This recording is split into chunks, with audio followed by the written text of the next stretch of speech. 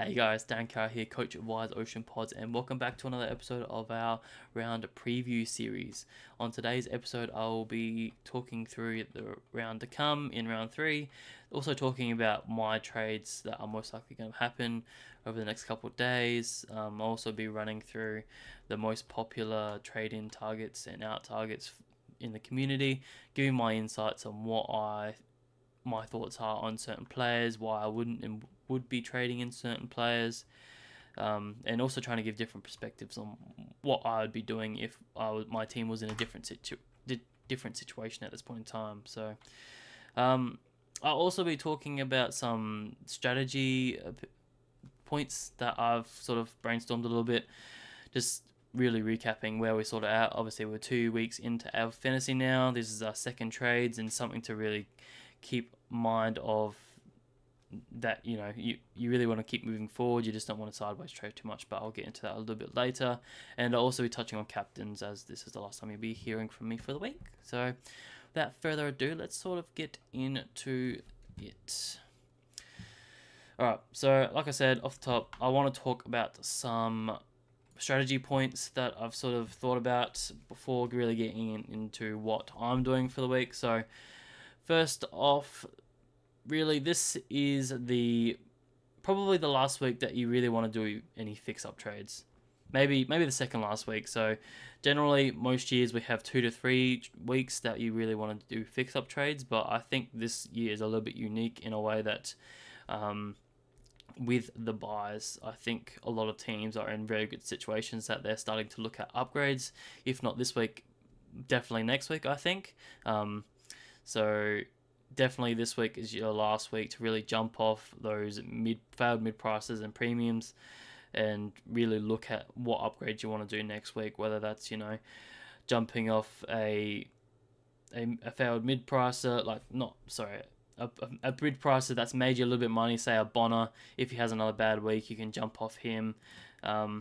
And say a Nat Fife, if he has another bad week, then you can jump off him, and you use those two together, and you get an upgrade rather than downgrade to a mid pricer that's going to make up cash, and say a Powell or a Dan Rosier as such. You're really looking for that upgrade to the top line guys, not a downgrade to the mid line. So that's my general thoughts.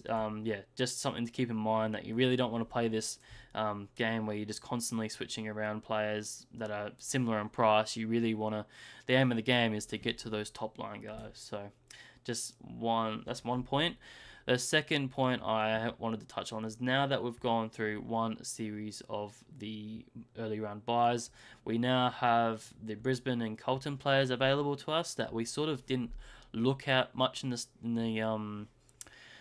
our starting squads, because they did have the early round bye in round 2, and that we'd only got to see 2 games of them before they went away for the bye. So I think a lot of us really avoided them. Just looking at the numbers here, you got Dane Zorko at 8%. I don't have any Lions players in my team, I don't think.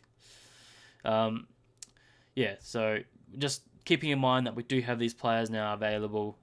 If you're looking for an upgrade target, I would probably recommend Dunkley. He looks really good. Second year in the Brisbane colours. I know these scores probably are a little bit inflated because Lachie Neale was away, but yeah, he looks really good, and could definitely bump up his average in the with his just natural progression at the Lions. So Lachie Neale is also one that you could look at. I know he's probably regressed a little bit since Dunkley's inclusion in the Lions outfit, but we know how good he is. He can rack it up at the best of times, so someone to keep an eye on and keep on your watch list if he does go on a run, but not at this point in time, in my opinion. Move over to Carlton. We've been pretty lucky, we're fortunate that these two teams aren't super fantasy relevant at this point in time, but there are a few people that you want to keep an eye on. Like, I think Nick Newman's probably one that we need to keep an eye on. I think he could definitely push a top 6 defenders if he goes on a run like he did at the end of last year. Now with no Doc, definitely one to keep an eye on, and he's very unique if you want to jump on if he's your first upgrade. But I think we have pretty good depth in the back line at this point in time. Keep an eye on Sam Walsh as well. I think he's only 2 to 3 weeks away now, so if you're keen to jump on him at some stage, then yeah, keep an eye on him. I don't think we're too keen on anyone else. The only other one I probably want to touch on is Zach Williams. If you didn't start him, you probably could jump on. I probably think there's better options around him, like a Dan Rosier if you didn't have him, or who else is up? Windhager. So where is he? Why, there he is. News for the week is that Brad Crouch is now out for 2 months with a knee surgery, I believe. So that pretty much just cements Windhager's position as a full-time mid at St Kilda. So he could definitely receive a big bump in his scoring. Like, he scored an 83 on the weekend. I think he's only priced at about 65. So that's already 15 points unders. Could definitely be a good pick, but I think we can wait one more week. He's still got a pretty high break even. He's not going to go up a super amount of cash. If he scores another 80, you may miss out on maybe 20k or something like that. So nothing too significant. Whereas if you didn't have a Dan Rosio, definitely one I'd be jumping on at this stage. And the only reason I probably prefer these two options over Williams is that, in my eyes, just when I've watched Williams in the first 2 weeks, is he hasn't been super impressive. The only reason he's sort of got to these scores is that when they're in the back line and they're sort of chipping it around, he's getting that, and he's getting those cheap little 45s that really make no impact to the game. So it's not encouraging, where I'd rather him, be that line breaker and really have some impressive moments that really stamples that he is a main guy back there, not just getting cheap ball around there and not scoring 70s. I would like him to sort of jump up a little bit, and is probably one I'm looking at moving out pretty shortly if he doesn't improve slightly. Don't get me wrong, he definitely has a lot of money to still make. Didn't actually look at what he's priced at, but I'd say it'd be like close to 50, if not 55, and he's going at 70 or so he's definitely got a few more points to gain, so nothing too bad there. But enough rambling, let's move on to my third point, and is that it is now round 3, and we start to have a lot more significant players go on the bye. And I've seen a lot of discussions out there in the fantasy community about what to do with these guys that are on the bye this week and are sort of that top line guy. So we're talking Lachie Whitfield, you're talking Tom Green, you're talking also Flanders, even a Miller and a Rao. These guys are quite popularly owned that are sort of that top line guy. And in my opinion, if they are in the top 6 to 8 players of their line, you hold. Because at the end of the day, you want these guys in your team, whether that's when you come towards the end of the season. So why not hold them now? I get you may want to chase the points and you may want to win the round, but your team is going to benefit a lot more by just benching them and upgrading around them to improve your team overall, and then you can get those guys back in come round 4. So that's just my opinion. Definitely with Whitfield, Green and Flanders, I think those guys are quite probably Green and Flanders are probably a bit more clearer as a top guys of the line. Whitfield's probably borderline, but I think he's looking so good. It's just a matter. And one thing I thought about recently is what is going to happen when Isaac Cumming comes back. I think he's still 6 to 8 weeks away, so right, he's still a fair while away, and we'll get a lot of decent scores from Whitfield until then. But yeah, what happens when Isaac Cumming goes back and probably takes a few of those points off of him, and then he probably drops out of that. So he's one I'm playing with that you could probably move off of and get to a guy that needs to be top 6. So yeah, that's just my opinion. Whereas maybe a Miller, again, he's probably borderline. Tossing and turning whether he's going to be top 8. I probably don't think so. While he's put up some good scores, he probably isn't quite there just yet. Rao, definitely I'd be jumping off. I don't think he'll sustain. Sorry, I don't think he'll keep putting these numbers up. He definitely has been a good pick to start the year, but they're definitely not going to continue these numbers, in my opinion. We've seen it in batches before, and then he just drops off, and he will definitely give you a 60 at some stage. So Whereas there was also another player I want to talk about, Toby Green. He's quite highly owned. Haven't seen too many teams with him in there, so maybe it's more autofill teams. But yeah, definitely would be jumping off him. He has been pretty poor to start the year, and definitely one that's going to be losing some cash. And yeah, jump off if you had him. Whereas, rookies that have the buy, definitely hold him. There's no reason why, especially at Cadman. Yeah, he's just skyrocketing price. He's had 2 easy good matchups and scored quite well. -3 break even. No need to be worried there. Even a Harrison Thomas, I'll sort of get in. No, Harvey Thomas, sorry. I'll probably sort of get into him in the trade-in targets, but he's one that I'll probably wait a week. There's no reason to grab him this week. He's not going to go up in cash, obviously, with a buy, but definitely one to jump on next week.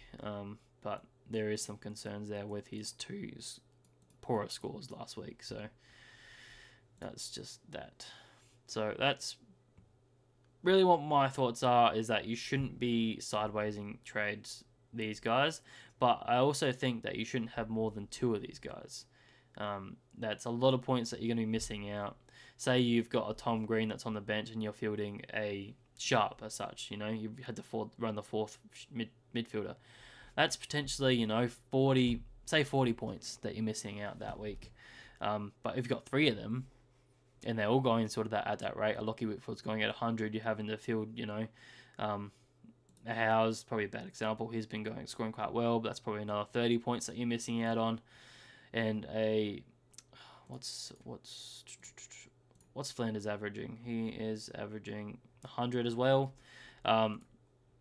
Then you're fielding a Wilson. That's probably a better example. If Flanders scoring, 90s to 100, and you're fielding a Wilson, that's 40 to 50 points that you're missing out. So if you have all 3 of them, that's upwards of 130 points that you're missing out for the week, and that can really hurt you at this stage of the the league, the tournament, whatever you want to call it. So yeah, just my thoughts. If you have more than 2, I'd probably try and trade one of them that you don't think is going to be top of the line. That would be Whitfield, in my opinion.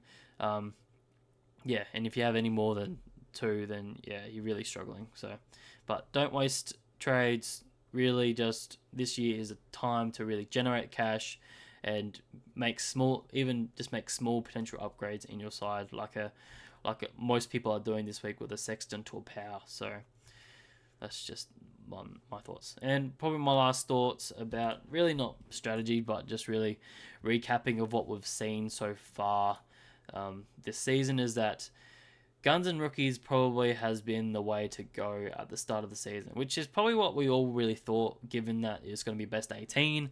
Obviously, the way we mostly think about best 18 is that you really have a maximum amount of primos on your field that are going to hit ceiling scores, because ceiling scores are what really matters in these best 18s.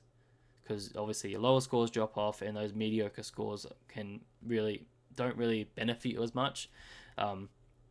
Where you really want those, 120 pluses to really bump up what you score that week. So, but yeah, we'll see a bit of a benefit for these mid-pricer strategies come out of the buys, maybe towards round 10, and see. We should notice that the value of the mid-pricer teams be quite noticeably higher than the Guns and Rookies team. So yeah, that's just what I think, and quite hopeful given my ranking at this point in time. But I think that's pretty common across the fantasy community. That's just the way it's going to go.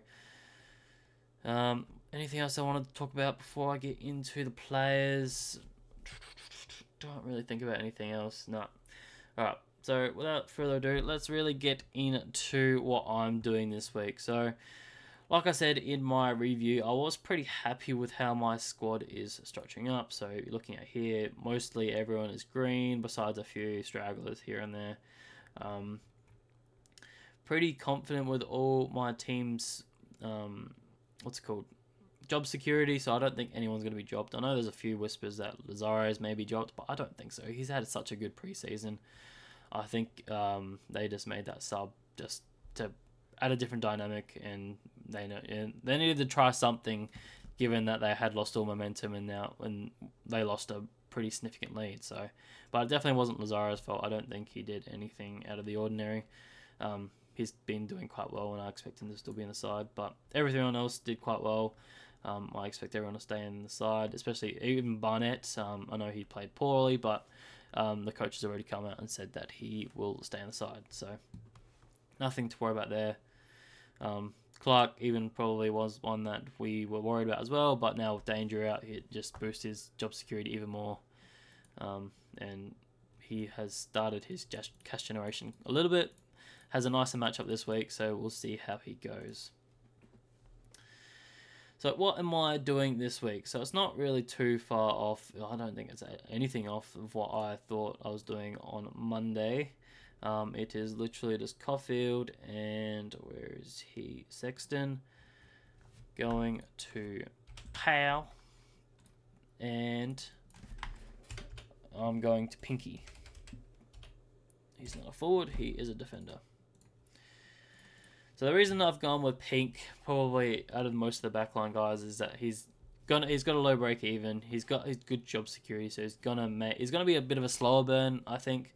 Looking at his scoring history, he's only scored the 32 last week and the 49 this week, but he is getting at least 10 disposals. He just got a few more tackles last week, so hopefully he can keep up 40s to 50s, and he'll be a bit of a slower burn, but it's better than nothing at this point in time, because I'm not confident that a Shawmaker comes in and plays at this point in time. I think a lot of the media have come out and said that while he is fantasy relevant, it's just he doesn't have the brain to be playing AFL at this day and time. So yeah, that's my trades most likely for this week. We'll see what team announcements comes up with, but I can't see why this would change. Really promising on Power. I think he could push the top line in the forward line. Just can hide behind that forward status a lot. His role is one of the better ones, obviously main midfielder, if not second fiddle to Luke Davies-Uniacke in the north side. And I also like that north are quite a high scoring side in fantasy terms, so he definitely can get amongst it. Can tackle quite obviously, just probably didn't get them on the first week, and can definitely rack up the ball. Should consistently see 20s to high 20s disposal, so really like him. And really just jumping off Sexton, that forward status, the forward time he got last week really scared me. He could definitely drop a 30 quite easily if he plays in that role. Do I think it continues full time? Probably not. I do think he'll probably go back to halfback this week. I think it was just a spur of the moment thing. They had another defender coming in off the sub, so really watch for teams if you are keen to hold him. But I just think it's his bye. It's the perfect time to get off him. He hasn't been doing exactly what we sort of expected. Really had that really breakout game and with an 80 when we didn't really have it on field, and scored the 67 last week, but only scored the 49 this week. So definitely one that isn't doing what we sort of expected. So it's one we can jump off now that it's his bye. And Caulfield has been rolled out for 10 to 12 weeks, I believe. And yeah, if you don't mind having a red dot there, I just think it's too much money on the bench. Just might as well get it off and get someone in that's going to make some coin over the next little while. Also banks me 79k, so I can do a little bit next week. Just always another reminder that always plan your trades ahead 1 week. So that 79k next week, to give a little bit of insight on what I'm looking at would be, like I said off the top, I'm looking at an upgrade next week. So whether that's, getting off a Bonner and say a Fife, putting those money together and then going up to one of the top line guys in the midfield or a forward line. So that's just the way I sort of think about it. So really just trying to keep ahead.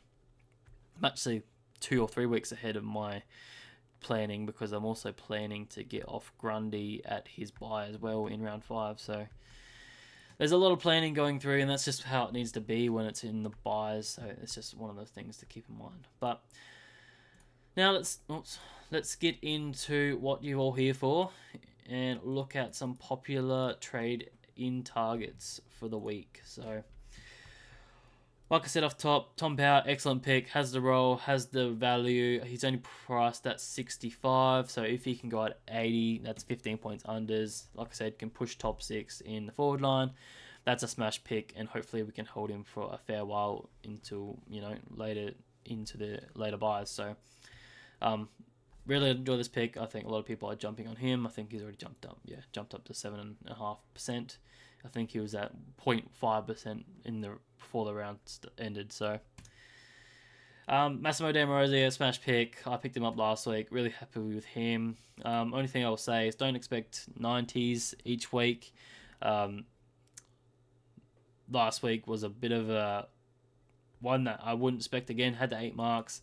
Obviously, Hawthorn played this very keepy off ball, which I wouldn't expect to continue. As a Hawthorn supporter, I definitely don't want to see that again. I would rather them, try and play fast and just try and win the game rather than just try and hold the ball off and play keepy off. So don't expect him to get that again. But the one thing I do like about his role is that he does work really hard up and down the wing.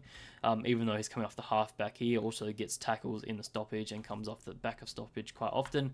Hawthorn are really utilising him as that lethal kick into the midfield and, really trusts him in using that left boot of his to break the lines because he is a booming kick.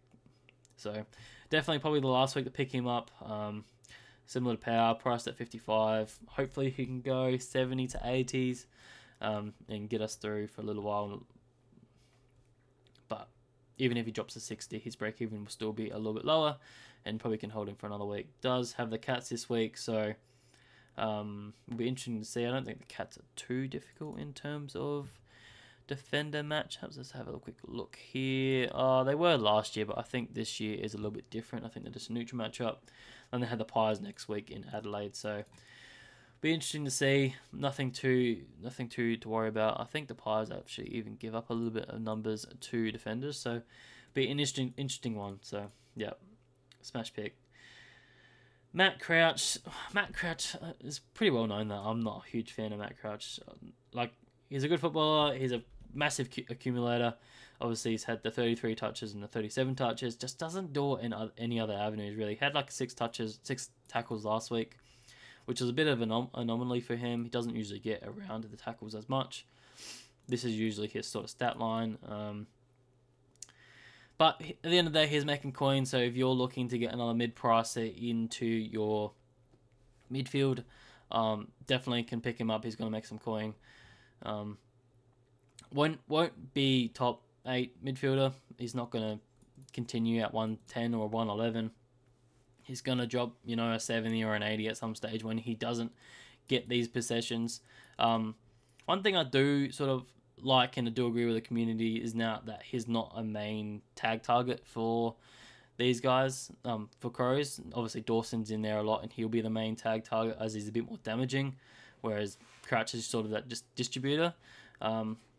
But the other thing I wanted to flag with him is that Crows haven't won a game yet. They've been pretty disappointing to start the year. Obviously, we had pretty big raps in the AFL had some pretty big raps on them to break into top 8 this year. Obviously, you're just missing out last year, but they haven't won a game this year against probably 2 mid-table teams, in my opinion. Both of these guys probably won't make finals, so are they going to have to change something up? It's been pretty publicly spoken about that Crouch and Laird do the exact same thing in that midfield, so they really need someone else in there. Do I think he's going to get dropped? Probably not. So wouldn't be too worried there, but definitely something to flag that he could be moving out of that midfield if they look to change things up eventually. But I don't think that's on the horizon just yet. I think they'll stick to their guns. Moving on to Caleb Sarong. Again, he's probably an upgrade target that will definitely be top 8, if not top 4 in the midfield. So I think he's a good play. Probably will have a tougher matchup this week compared to previous ones. So probably one I'm not looking to jump on, even if I did have the cash. Just with a few harder matchups, you got Colton, you got bloody Port, but then he does go on a bit of a nicer run after that. So maybe if he can jump on at round 6, that's probably my target. But yeah, definitely maybe not willing to spend up at this point in time, because really, at the end of the day, like I said off the top, you're looking for value. You're looking to get those underpriced Uber premiums that are going to be that top of the line, whereas he's sort of at his max price. You wouldn't expect him to go up too much more. We haven't seen a player go to 1.1 mil, but I guess he could probably be the first with his break even quite low. So, but he'll definitely come back down to earth and be achievable at some stage in the season. Wanganeen Malira, really like him. Obviously talked about him a lot in the preseason. Probably got off to a slower start than what we thought, but like I said in my review series, there's that he just looked completely different with Sinclair back in the team. He just looked a bit more thirsty to get the ball. Every time Sinclair sort of had it in the back line, he was working really hard to sort of take the ball off him, get that cheap +6, and then distribute the ball. So definitely one to jump on if you're keen. I think my backline's got plenty of depth at this point in time. I can't make my trades to get him in, but definitely one I could jump on at some stage. He's got the Bulldogs coming up in a couple of weeks. That could be a juicy matchup to jump on. Yeah, definitely if you can get up to him, grab him. He should be around that top 6 mark. Probably have him just outside. Probably won't see these scores consistently, but if he can break, that 100 average, then that's close enough to top 6, and you can hold him for the majority of the season until sort of luxury trades. So doesn't have the early buy as well, which is also a bonus. Isaac Heaney, still people are jumping on. It's a really interesting one. Would I be doing it? Oh, it's tough. It's really tough because these are 2 easy matchups that he should go, ballistic in again. Should be at least 120s. So would I be doing it? Fuck it, yeah, let's do it. I reckon so. He's gonna bump up in cash and jump over that 900k mark. He's clear number 1 as a forward at the moment. The only flag I will say is that Taylor Adams is a test to play this week. Personally, I don't think Taylor Adams is going to play this week specifically. He should start in the VFL or whatever their league, second league is up there, and build his fitness up, because he's just come off I think it was a quad injury or groin injury, something like that. So definitely should build up his fitness rather than come straight into the team.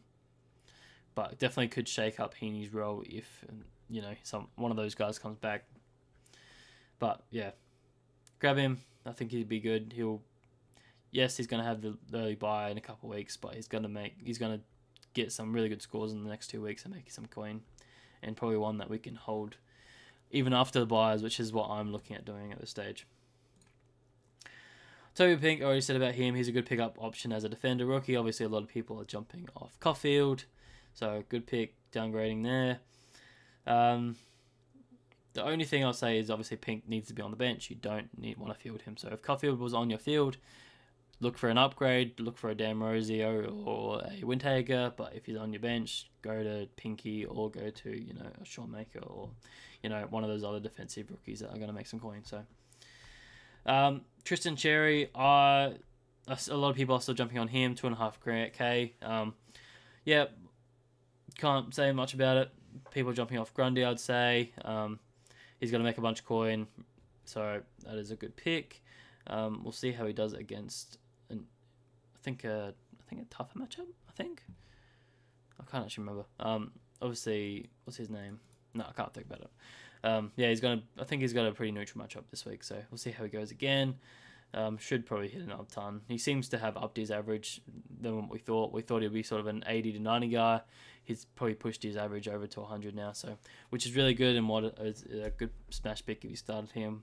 Personally, I'm not looking to jump off Grundy because, like I said last week, I think they're going to put up very similar numbers until I jump off Grundy in a couple of weeks. So I'm more than willing to save the trade and upgrade around him to get cash generation elsewhere. So not too worried there. Zane Dersma, people are jumping on him. Obviously, he had 85 last week, so had a really good game. Didn't even kick any goals, which was positive. We really just got a lot of that spread ball. So wouldn't expect an 85 again. I think Freo are a little bit easier to score on the outside, whereas Carlton probably won't be. So we'll see how that one goes. But it's definitely going to make a lot of cash. What does he break even? -1. So yeah, hopefully he can get on the end of a few goals and score well for the owners.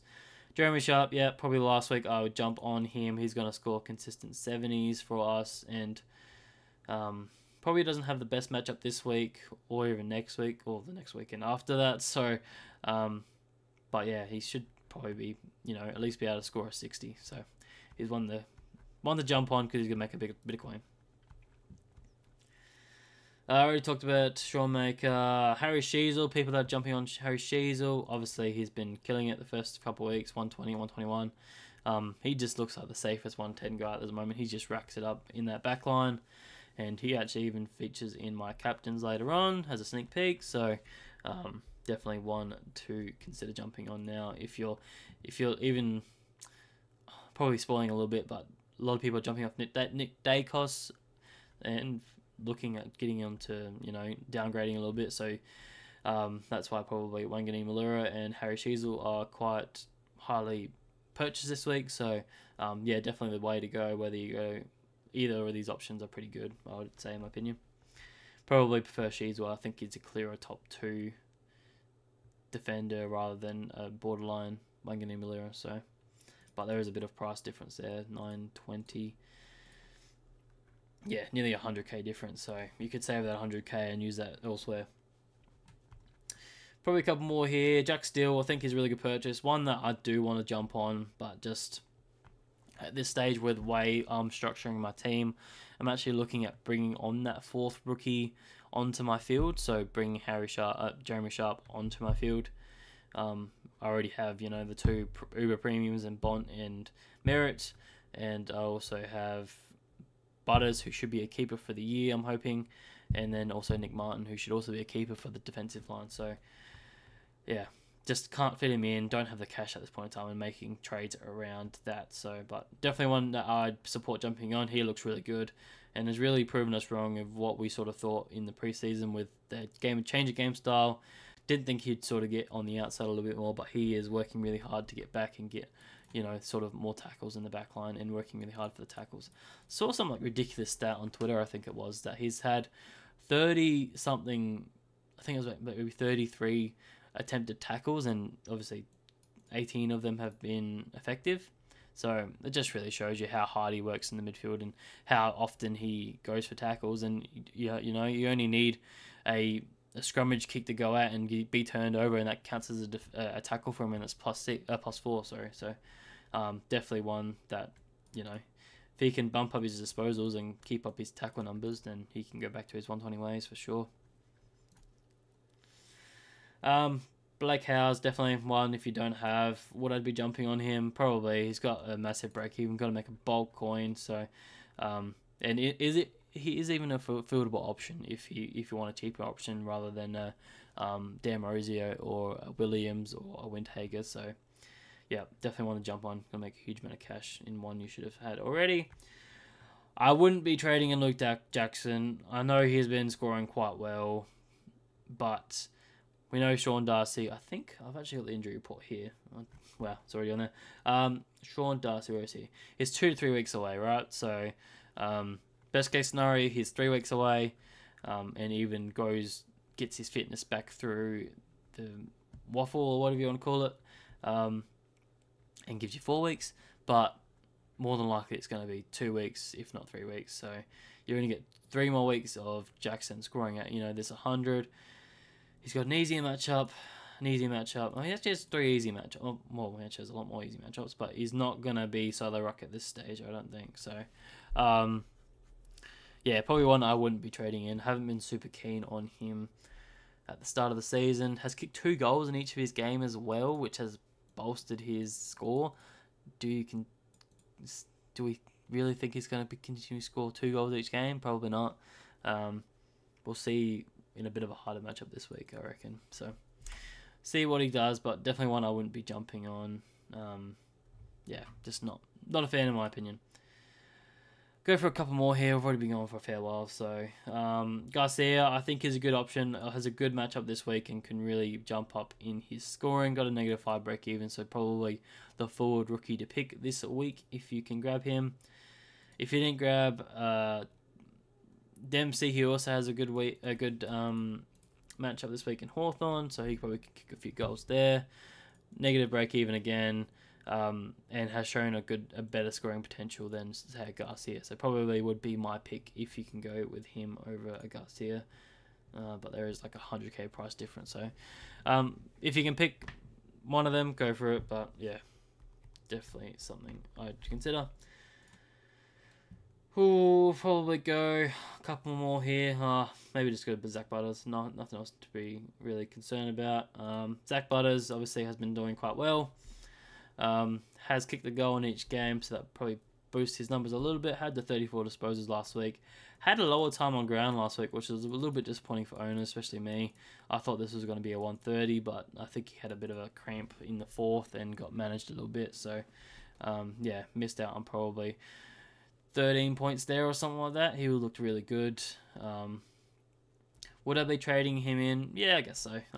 He doesn't probably have the best lineup to come, especially this week. Going to be a bit of a tougher one, but yeah, he's definitely going to be around that mark. So, but I'd probably prefer a steal if you had the choice out of one of them, you know.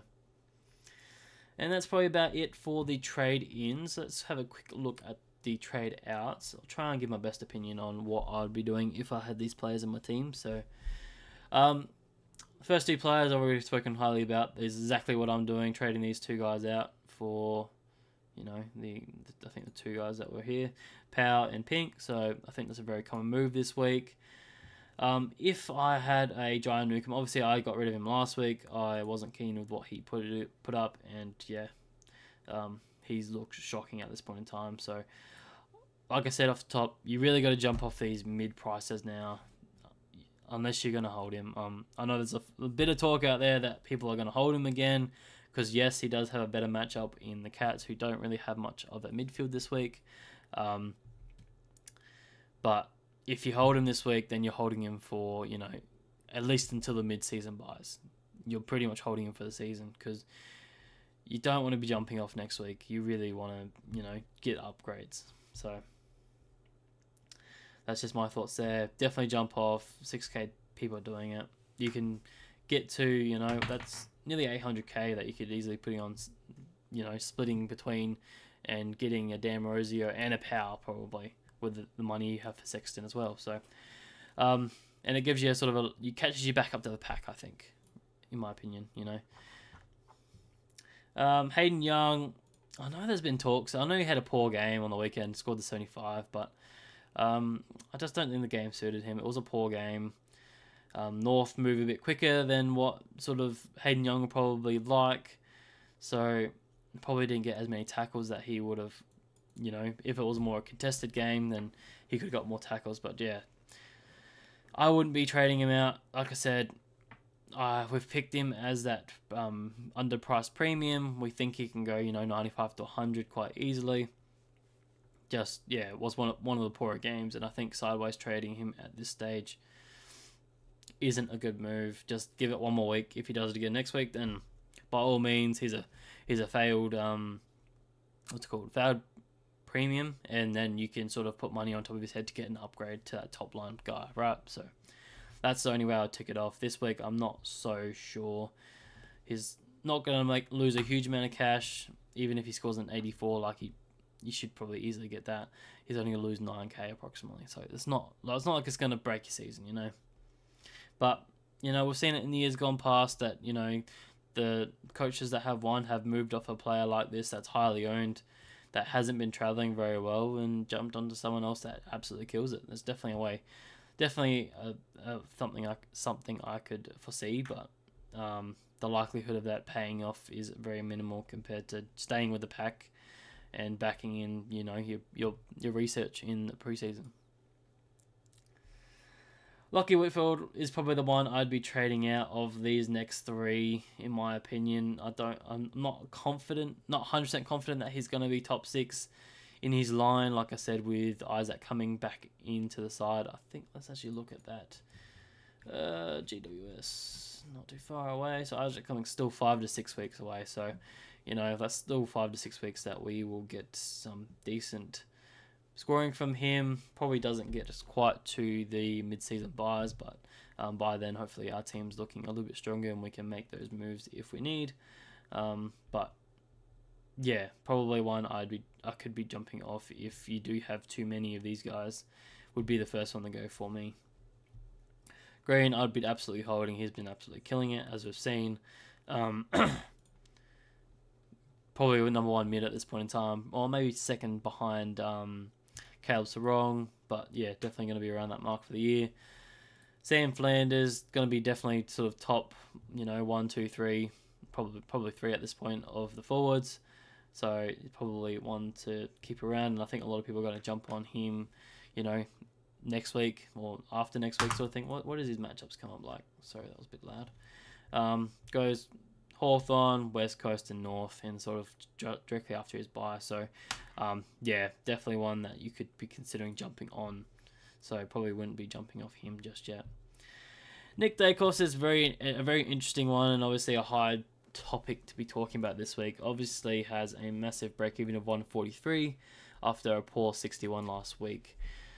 My opinion is that you've started him because he's going to be the top defender for the year.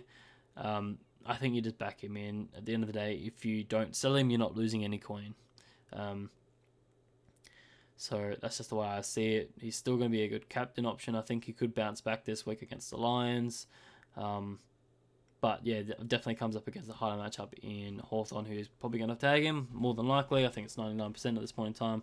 Then has the bye, then has Port Adelaide, which we all get scared off by the Port Adelaide, but, the best of the best players, they don't, while it may restrict them a little bit, it's not going to be a breaking score like a 50, If Nick Dacos can average anywhere from 110 to 120, it may reduce him to 100, It's not going to break his season, but in my opinion, you've started him. I wouldn't be sideways trading your premiums, like I said. You upgrade around him. At the end of the day, if you don't trade him, you're not going to lose money. So I wouldn't be too stressed there. Just the only thing I would be worried about is that everyone else is going to get him much cheaper than what you paid up for him. So that's my only thing. The only thing I would say is that if you are trading him, and you're absolutely certain on that, is try and get...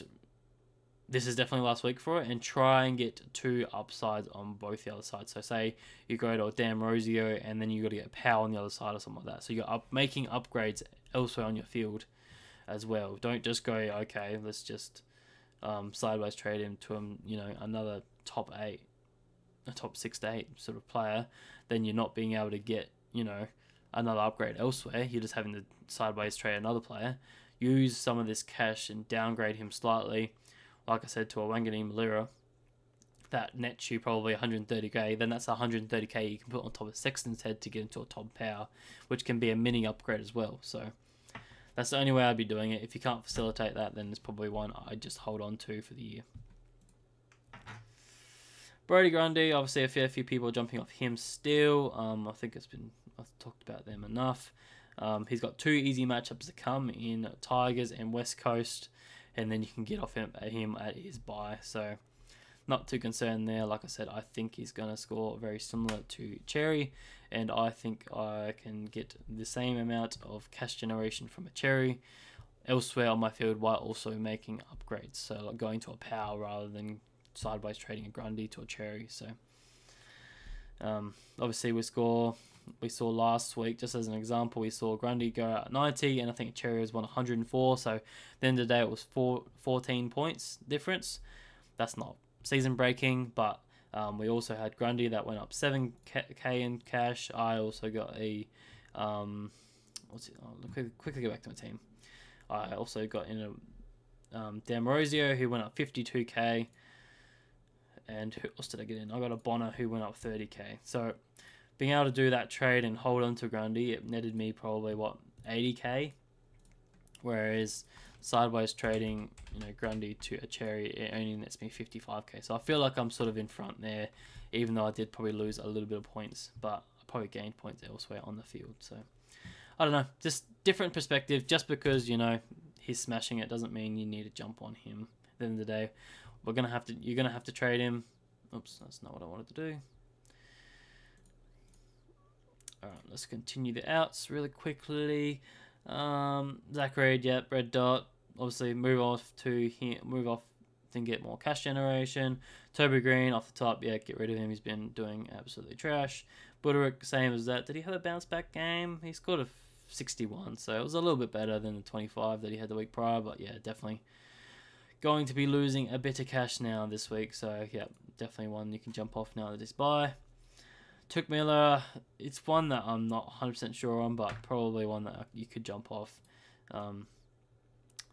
Yeah, it sucks that these early buys, because he's definitely one I would have started with in the starting squad, but yeah, look to get him back at some stage.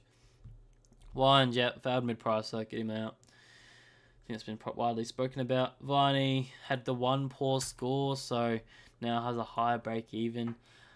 Like I said in the start, you've selected this guy as you underpriced premium with a thought process that I think most of you thought that Oliver would be out for a little while. Obviously, Oliver's back.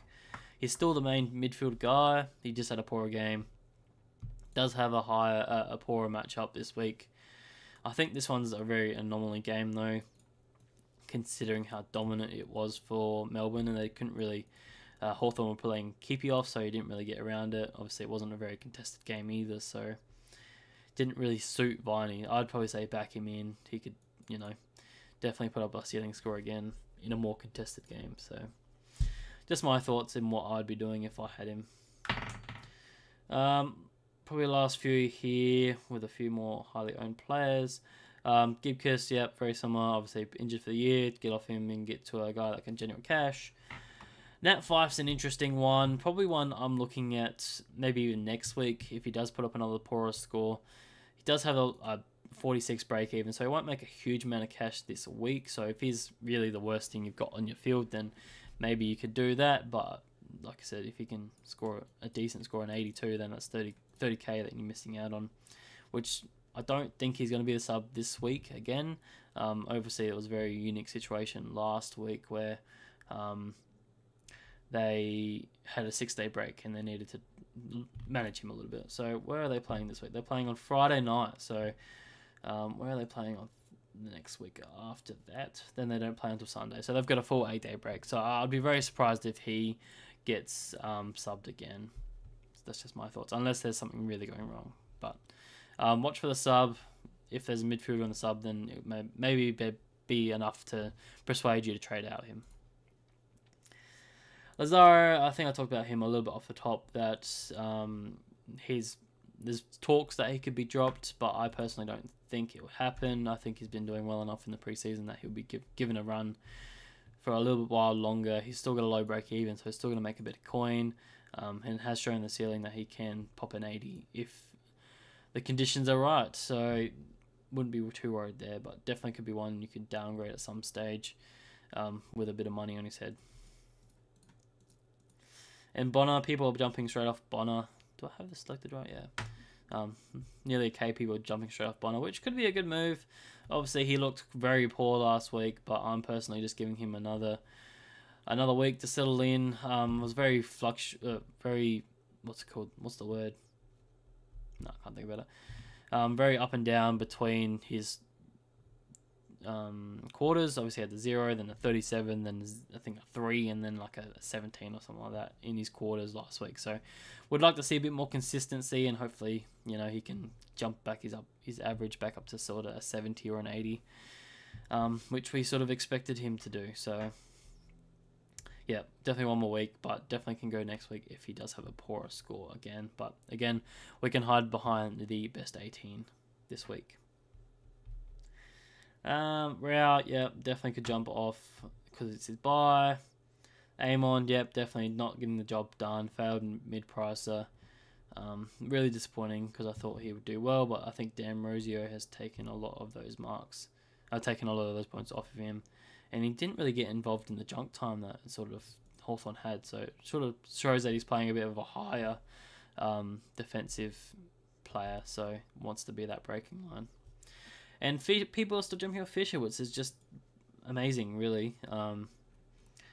Even though he did put up a much better scoring an 80 and has a decent matchup this week in Carlton. So, yeah, definitely an interesting pick. I definitely wouldn't be doing that. He's going to make a bit of money this week with a bit of better score, but definitely one to watch. If he does put a poorer score, then one you could jump off. But yeah, he's definitely shown a higher ceiling. I think he scored 116 in the preseason, but yeah, preseason's not much to go off of. And finally, Bontempelli, I wouldn't be jumping off, not this week against the Eagles. He's in my captain's to ruin that a little bit, but. Speaking of captains, I guess we should sort of get into it a little bit. So today I'm just sort of give my top 5 and maybe some other ones you can consider if they are highly owned. So my number 1 captain this week is obviously Tim English. Let's look him up.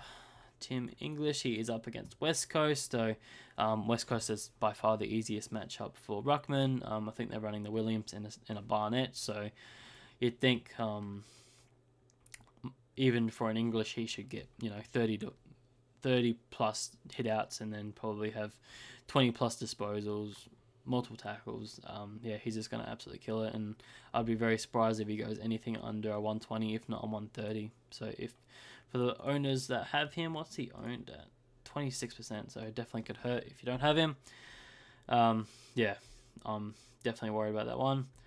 The next one is Bontempelli for me. Obviously, the same sort of matchup. Hasn't sort of shown us too much yet this season with, subpar scores for him.